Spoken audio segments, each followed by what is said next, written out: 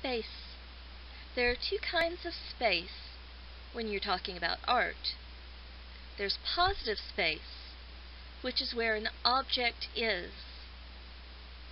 And then there's negative space. That's the area between objects, around objects. It's the empty space.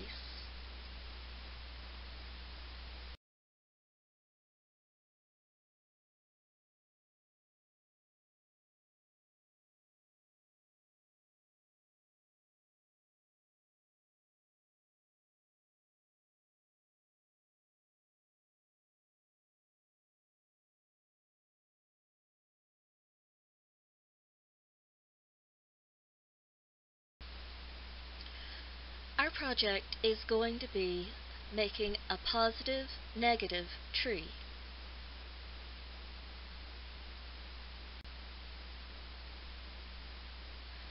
First step, draw two curved lines from the bottom of the page to about a third of the way up the page. Don't draw them too high.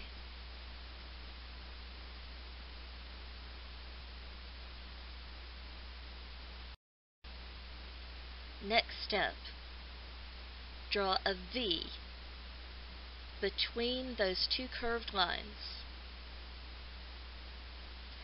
This is going to be the pattern for the entire tree. It's pretty simple, right? It can get a little confusing, but just remember, it's always a V shape going between two lines. The tip of the V never touches a line. This will make sense as we go forward.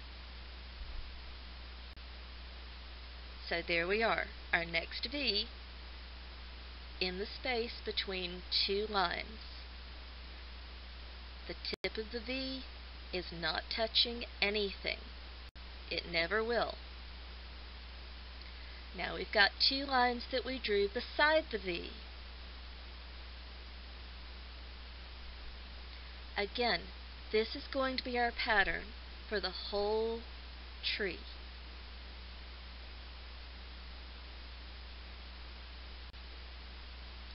There we are.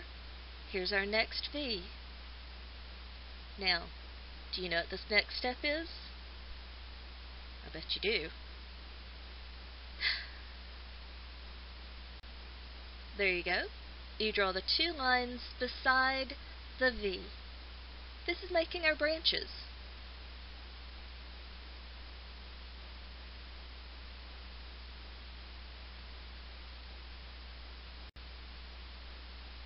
And now we've gone to the other side, drawn our V and drawn our two branches.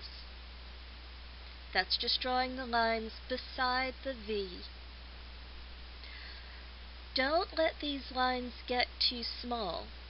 You don't want teeny tiny branches, because that makes it really hard to fill the space.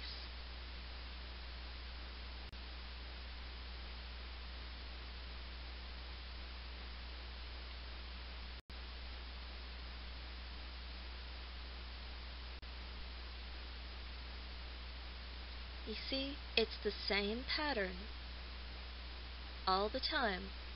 Draw a V, and then you draw the lines beside the V.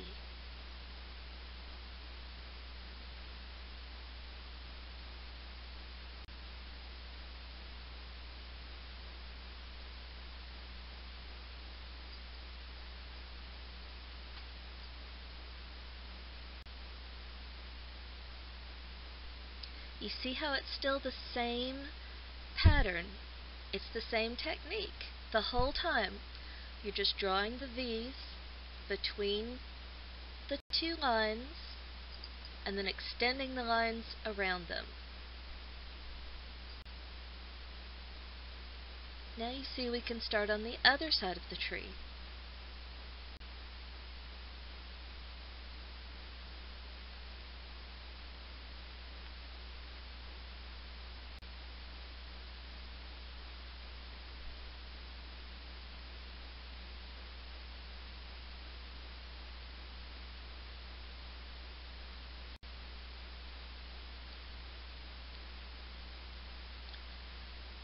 There's no set way you have to draw this. Some people do one entire side first and then go to the other side, and other people jump around. That's what I've been doing.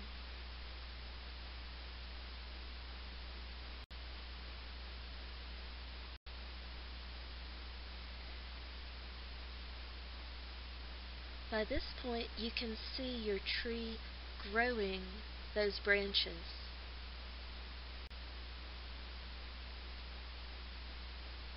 And it's going to make some pretty neat patterns. Watch.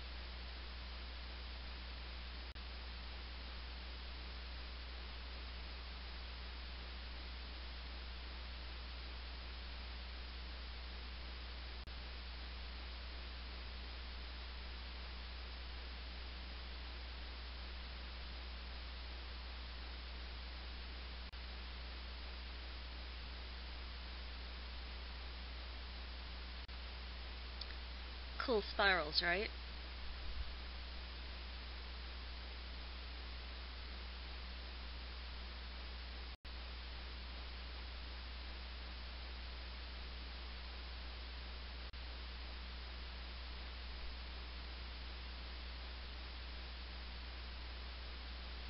Now you'll notice that when the lines hit another line as they branch out, that's when they stop.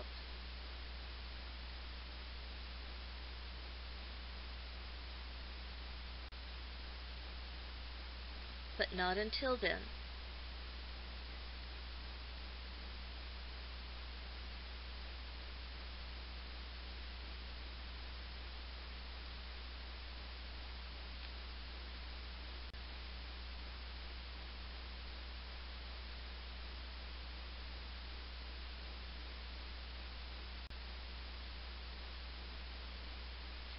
This takes some time to do, and that's okay. You need to take your time, because this could get messy really fast. You can always pause this or rewind it.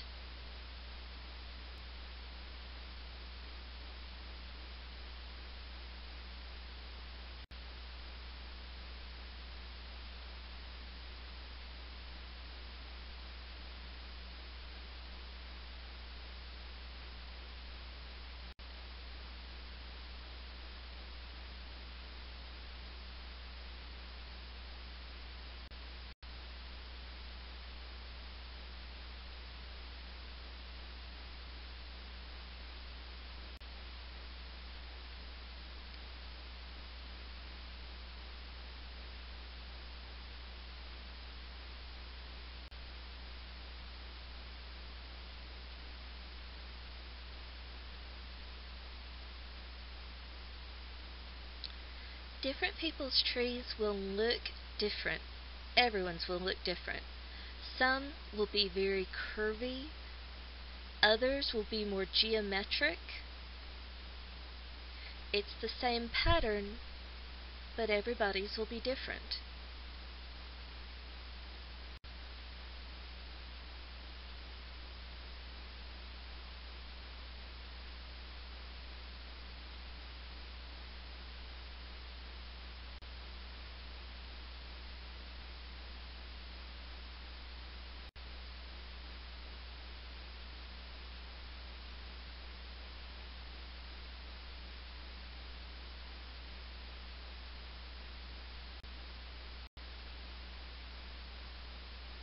Just about done.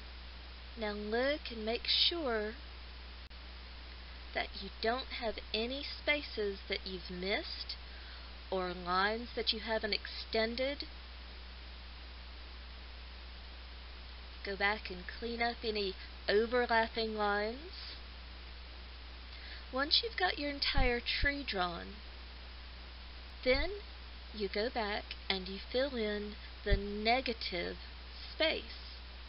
You know what the negative space is, right?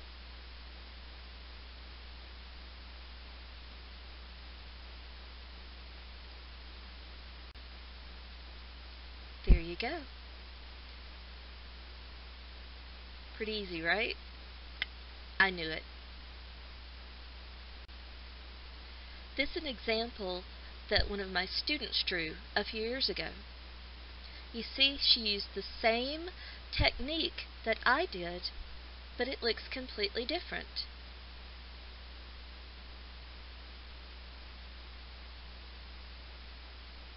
Alright, now it's time for you to draw your positive-negative tree.